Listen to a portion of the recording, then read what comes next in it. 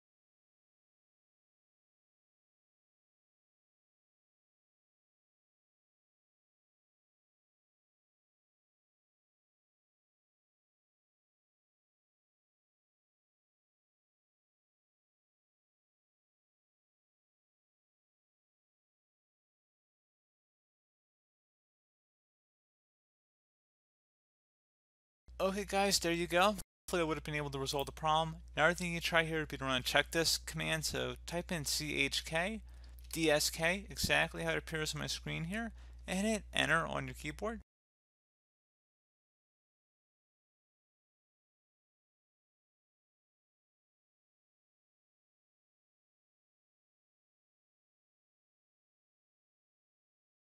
And once that's done, would recommend restarting your computer, and then hopefully your issue should have been resolved, guys.